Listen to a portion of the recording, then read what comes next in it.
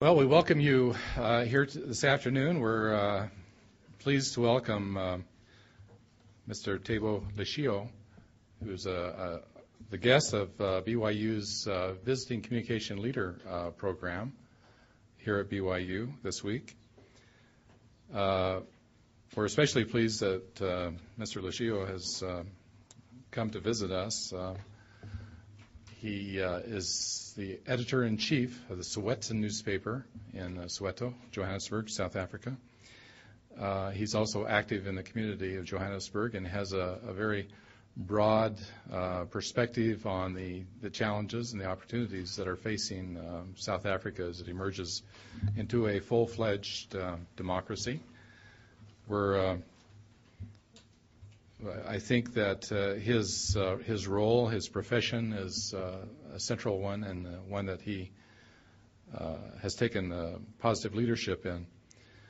Soweto, of course, is, for those of you familiar with South Africa, is emblematic of the worldwide movement towards independence and democracy, especially as South Africa has taken a leadership role in the emergence of many of the sub-Saharan African countries as they emerge politically and economically towards open markets and open politics.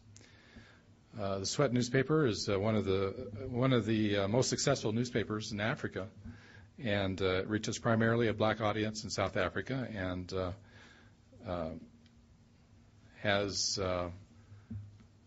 face the challenges, is continuing to face the challenges that all of journalism faces as they seek to become relevant in the world of new electronic media and new politics, new economics. Mr. Leshilo, just for a little background, besides being editor-in-chief of the Sowetan newspaper and the Sunday World newspaper, he's also chair of the Agri Clasti Nation Building Foundation. And I need to mention that Agri Clasti, a former editor of the Sowetan newspaper, was our visitor here 15 years ago as well. So we're pleased that we can continue this relationship with the Sowetan newspaper. He's also deputy chair of the South African National Editors Forum, which is a group of journalists and editors who participate in the emergence of journalism in Southern Africa. Good afternoon, ladies and gentlemen. Thank you very much for giving me your audience. It's a great honor for me. There's a lot to talk about, and I had lunch with a group of people, and I realized I have to touch on a lot of subjects, given the time available. So my talk will be, I'll talk briefly on each subject so that it will serve as a teaser for more questions, to leave questions, and we can get on with the understanding. I always tell people, my message really will be that I come from a very fascinating country. It's in the southernmost part of Africa. It's one of the 38th largest, biggest economy in the world. And we have the honor in a few years' time, in 4 years' time, we'll be hosting the 2010 World Cup, Soccer World Cup in our country. So we are a very young democracy with a lot of potential and a lot of good things which are happening there, but we face a lot of challenges as well, which we'll talk about. I'll first talk about journalism, the issues that we face, and then move on to the challenges that we face as a country, and then so that we can have more to talk about. I say South Africa is a fascinating place, especially for a journalist. I cannot think of anywhere that is more intriguing as a country that is still trying to come to define itself as a nation. Last month I took part in what is called the Media in Society Conference, hosted jointly by the South African Broadcasting Corporation and the South African National Editors Forum. The subject that has been discussed was about the role of media in society. We're still debating these issues, which is typically South African phenomenon. Many of the issues I will touch on here have come up in discussion about the role of the media in society. What are we about as South Africans? What or should be the common values that bind us as a people? How successful have we been over the past 12 years in forging a unified nation from our divided and bitter past? These are the things that we deal with, and I'll try to deal with now. These and many similar issues provide rich material for journalists, can be seen reflected in the pages of our newspapers on a daily basis, as well as news bulletins and documentaries. One of the most frequently asked questions pertaining to the media in our society is about whether the media have an agenda or should actually have an agenda. Specifically, people are wondering whether media actually should be patriotic or not.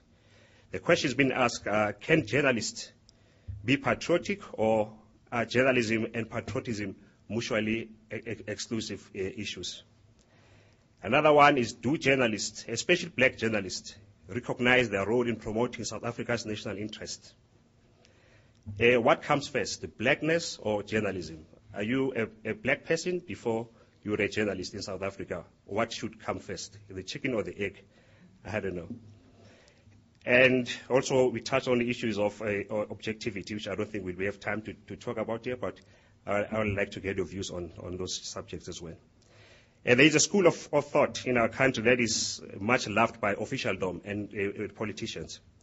Its proponents believe that the primary role of journalists, especially of black journalists, should be to report positively about the country so as not to promote negative perceptions that scare off investors and tourists. The view holds that our young government is still inexperienced and thus is bound to make mistakes. These people say that many of our government's failures simply point to a lack of skills and experience by well-meaning decent folk. This subject dominated a summit between editors and the government held in 2001 at Sun City, one of the only resorts. The purpose of the summit was to improve relations between the media and the government amid accusations that journalists in South Africa were anti-government.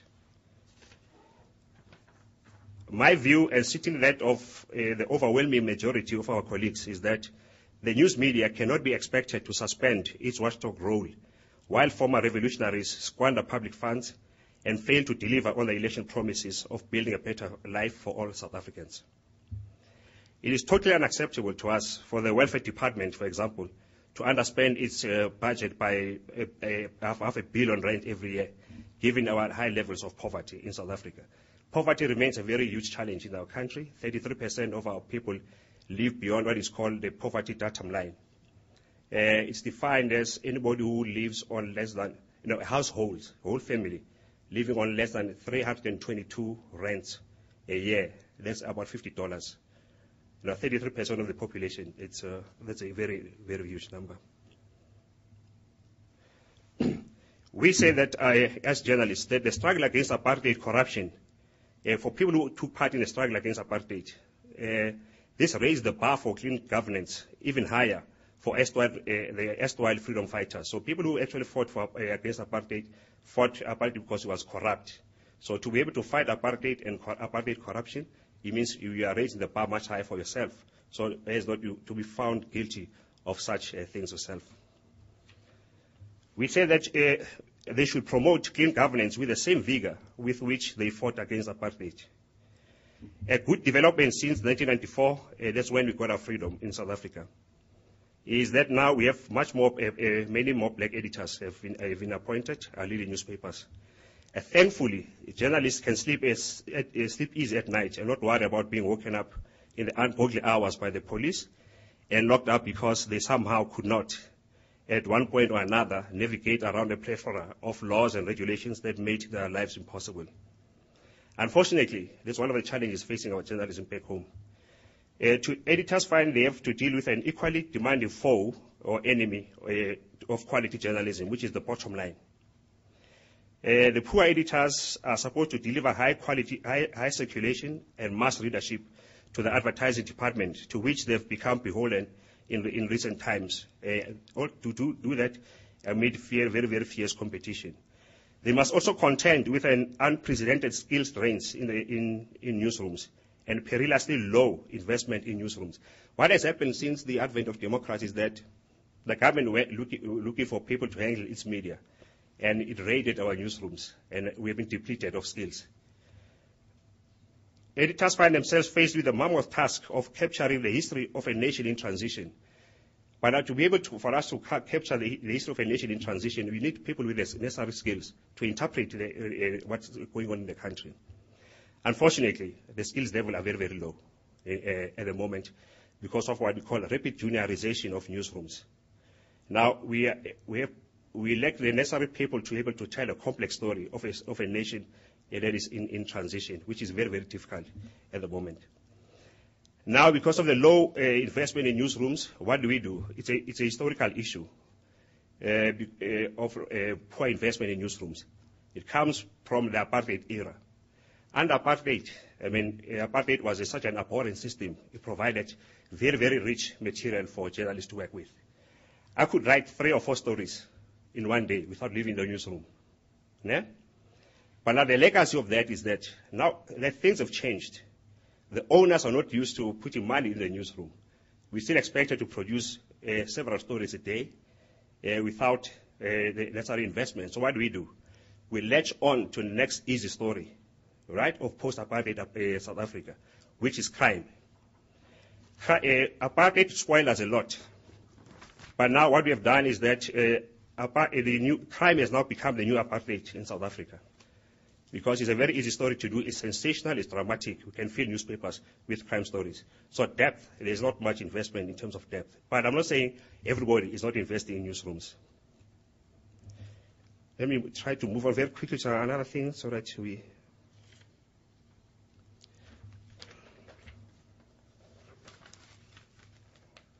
Let me try to touch on the issue about patriotic journalism. Let me use an example to illustrate things that some powerful politicians think we should not be writing about. A few years ago, journalists stumbled upon information that DNL is our arms procurement, the government's arms procurement company. And the journalists got information that there was a deal by DNL to sell weapons to Saudi Arabia. And one of the clauses in the deal was that it should be kept secret, like all such deals are kept secret. Now, when a journalist stumbles upon such information, what is a journalist supposed to do? The journalist wrote the story and let's scuppered the deal. And they were accused of being unpatriotic because having scuppered the deal, it means they deny South Africa of an opportunity to create jobs, right? Now, what they forget is that maybe the journalists may be driven by another thinking, which says that given South Africa's new ethical conduct, which is enshrined in the Constitution, maybe the journalist thinks it's contrary to our Constitution to sell weapons of war that kill people, right, to other countries. And that's why it was his duty to be able to stop that. Is the journalist being patriotic by doing that or not? I'll throw that question to you. Maybe we can talk about it in question time.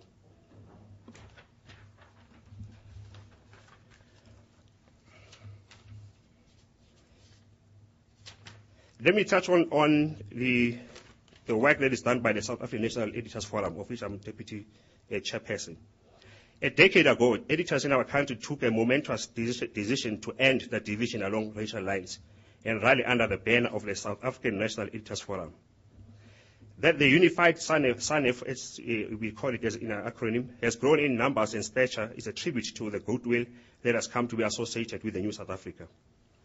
It is also worth mentioning that it is thanks to the hard work of people like Joe Cole, who is our past chairman, who is a known Pan-Africanist, and Matata Tseidu, his predecessor, who is a staunch adherent of the black consciousness philosophy. Both these philosophies, adherents of this philosophy, were distinguished by one thing, that of their opposition to the inclusion of white people in the fight against apartheid, so that they should not be in their ranks. But these are the two guys actually helped to build a non-racial editors body organization, which is yet another paradox of the new South Africa. But I think a pleasant paradox, you would agree. And just as our craft transcends the narrow confines of statehood, the Editors Forum has taken its vision of promoting quality journalism and freedom of expression by working with our African brothers and sisters and helping them to fight unjust laws on the continent. It is imperative that the Southern African Editors Forum, which covers Southern Africa, SANEF, and the African Editors Forum, which covers the whole continent, and try to grow from strength to strength if we are going to achieve our goal of having Africans tell the African story themselves, instead of relying on foreign agencies like CNN.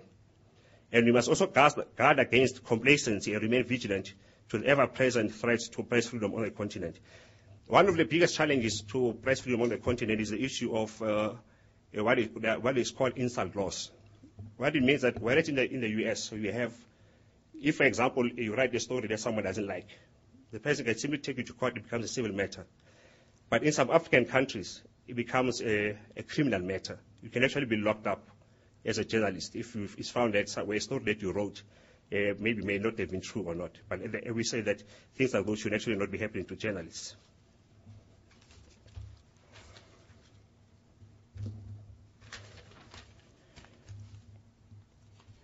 Let me touch on one other very important thing that people always ask me about in South Africa.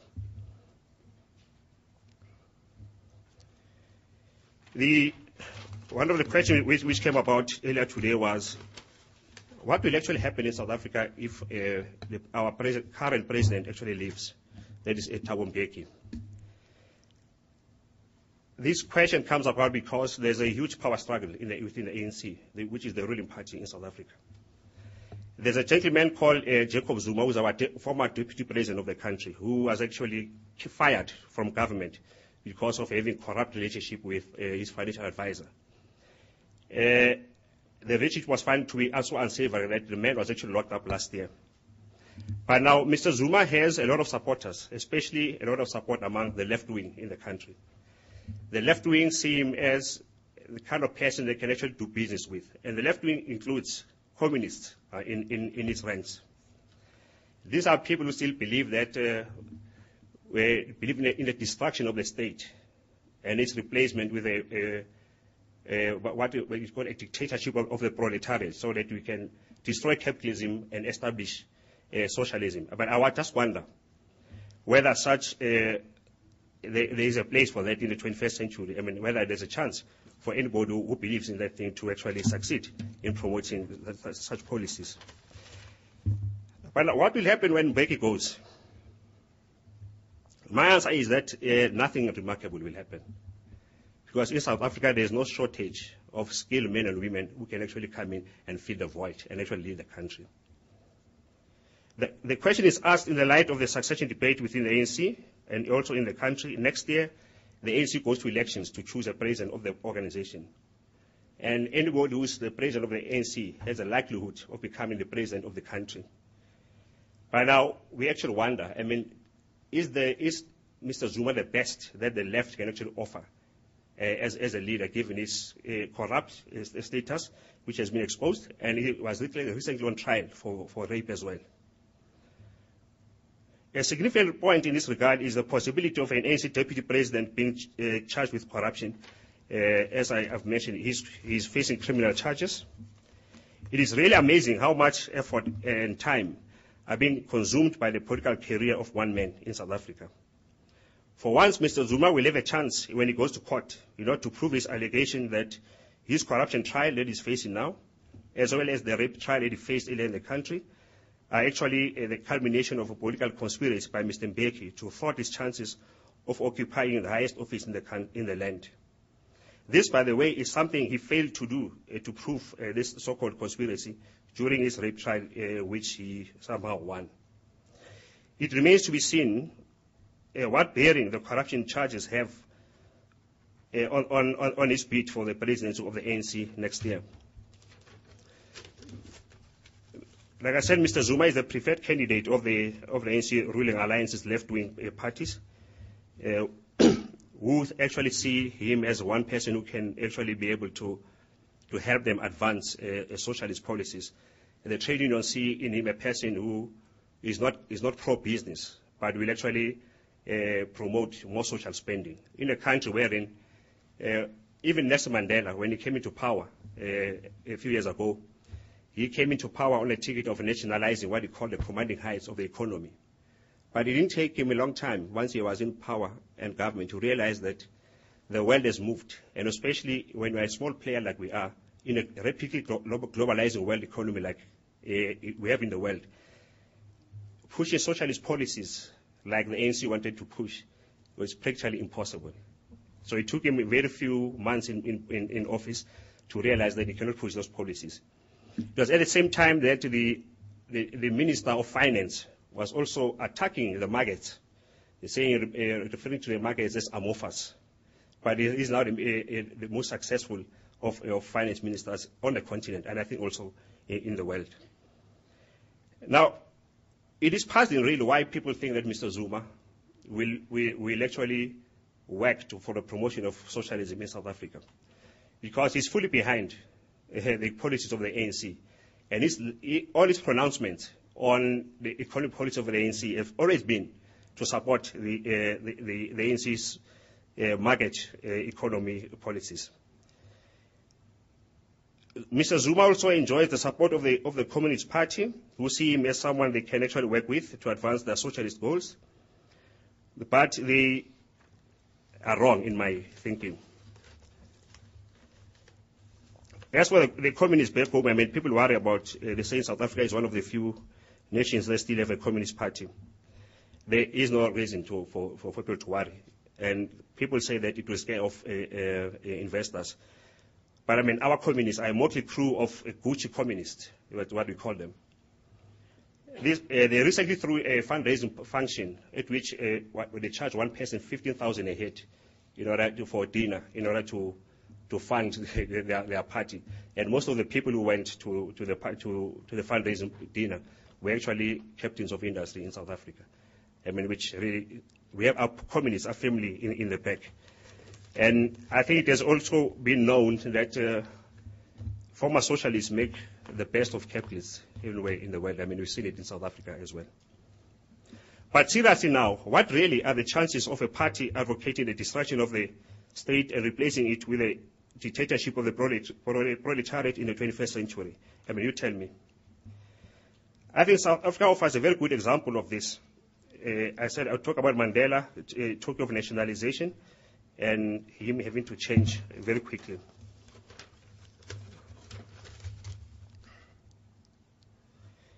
Let me finally deal with the issue of the succession debate in the ANC. People are worried because if Mr. Zuma is being held up as the only person who can replace Mr. Mbeki, it means that there's a leadership crisis in the country. There's no leadership crisis in South Africa. There's no shortage of men and women who can take over the cadres and lead the country, like I stated. For me, there are at least four potential people who can actually come out and actually lead the country.